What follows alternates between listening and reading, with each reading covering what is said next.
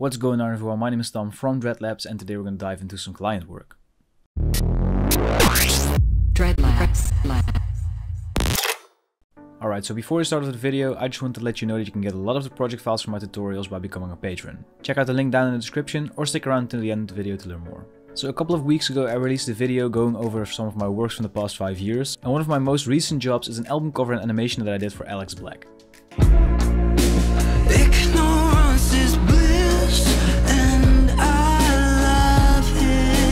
I asked him if he was cool with me doing a breakdown of the project, and he was completely fine with it, and I also got some requests about it in the comments, so here we are. So Alex reached out to me by the beginning of January somewhere, and he asked me to do an album cover for him. He already had a mood board ready with some ideas of his, and the cool part about this mood board is that he had some of the works that I already did myself, as well as some references from other people. So we hopped on a call to discuss the project, and eventually I came up with the idea to have a head hooked up to like some tubing and have a gas mask on in order to establish a cyberpunk aesthetic in the whole artwork and animation. He also sent over the complete lyrics for the song, a couple of parts of the lyrics that he really liked, as well as the name of the mastering and mixing engineers, so we had some additional text content to put on the cover. So once the down payment was done, I got to designing, and let me just break down what I did for this project. Alright, so we're here in Cinema 4D with the main part of the album cover, as I said. Let's just change and zoom out a little bit so you can see what's going on here. So essentially what we have is a couple of 3D models, and I found these online and I just combined them. And what I mean by that is the main part, the mask, as well as the head. I did the tubing myself. I modeled the adapters here, and the tubing is actually done in a pretty nifty way, I think. So let me just make the head invisible, as well as the mask. So we have the adapters, let me just make those invisible as well.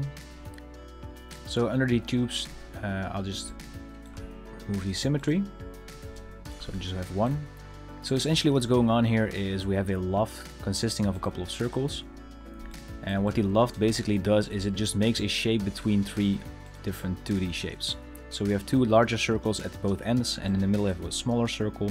That's what basically the loft does. As you can see, you can slightly see the circles here.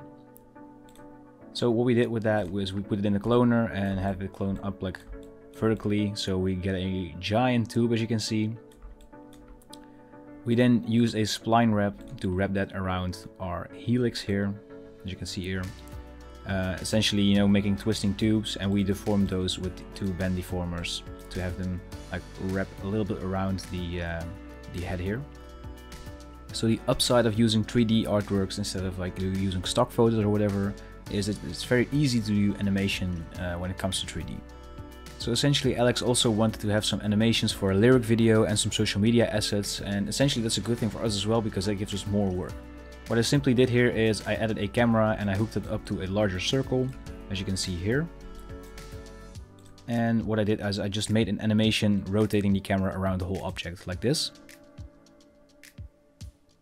So essentially I animated a couple of parts from the cover so that we have a moving animated album cover compared to our still that we use. Alright, so in Illustrator this is basically the layout. I always do my layers in Illustrator because it just is very easy to determine where different parts of the composition should be. If you want to learn more about this, I recently released a video making a Ray flyer where I talk a little bit about composition and why I use Illustrator instead of Photoshop when, you know, making a composition like this. I knew at an early stage that this album cover would be animated, so I made sure to add in a couple of things that I already knew how to animate. A couple of examples of these are the moving arrows over here and the waveform here at the bottom.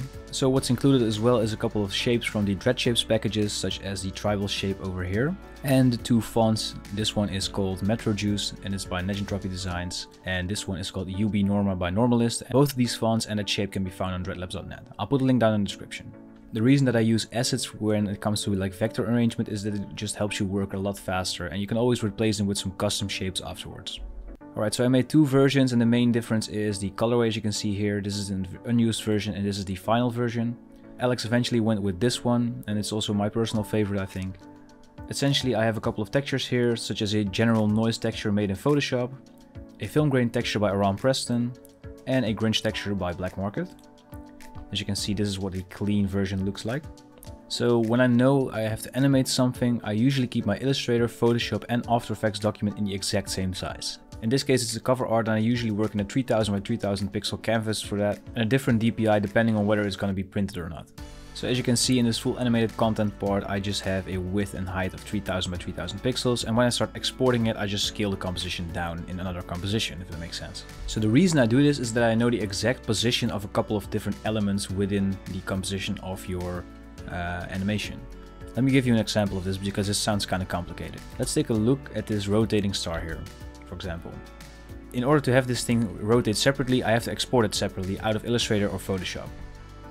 So over here we can see, let's just press P for the position, that the position is 325 by 9005.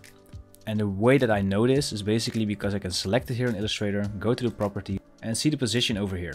And as you can see, compared to After Effects, this has a lot of decimals behind it, so I rounded it up when importing it into After Effects.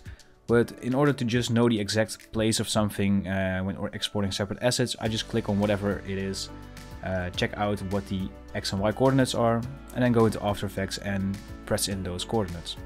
I do something similar with the textures. Essentially what I do is I just remove the blend mode. So for example, this one's set on screen. I just move that to normal, export it, and then I put the blend mode back once imported in After Effects. So that's essentially a quick breakdown of the artwork and the animation that I did for Alex Blvck. I hope this was insightful in some way or another. And feel free to ask me some follow-up questions down in the comments. Or if you want to see more videos like this, let me know as well.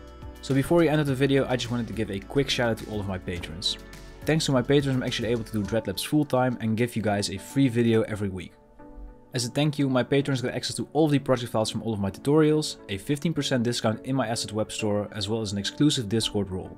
If you go one tier up, you'll also get access to exclusive content such as how to make a death metal logo from scratch, as well as even more project files. So if you want to become a patron, there's a link down in the description, and if you don't have the budget to support Dreadlabs in that way, don't worry, because subscribing, leaving a like and a comment already does a lot. That being said, this was Tom from Dreadlabs tuning out. Thank you so much for watching, and I'll hopefully see you guys in the next video.